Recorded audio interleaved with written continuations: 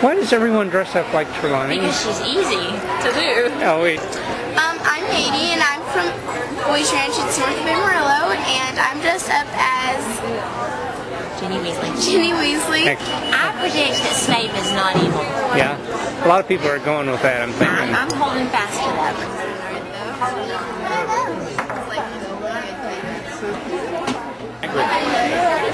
Very good.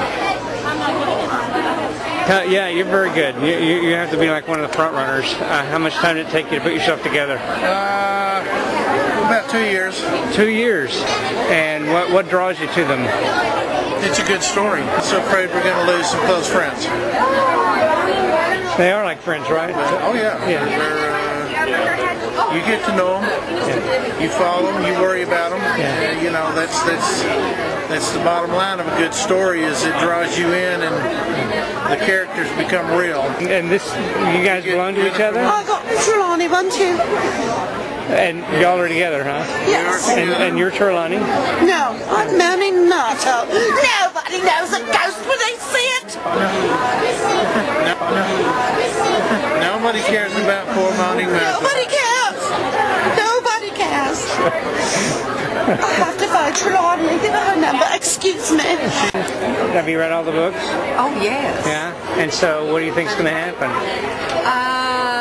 You know, I keep remembering what is said in the Order of the Phoenix, and I'm really concerned about what's going to happen. Are you? Yeah, I am. How come? Well, because he and Voldemort are so closely akin, but I'm hoping that the good forces will win over the dark forces. When you're concerned about what they said in the Order of the Phoenix, tell me what you mean. Well, remember when Harry keeps feeling that Voldemort is in his mind. Oh, okay. And Dumbledore is concerned about whether or not Harry will have to go if he gets rid of Voldemort. Oh, you guys put a lot of work in this evening, didn't you? We sure have. Trying to make it fun for the kids, something different. The library has never done a lock-in before, and so this is something new. If this works out, we'll hopefully have some in the future. It's geared towards those kids who are shying away from the library. There's an age which becomes uncool to be at the library.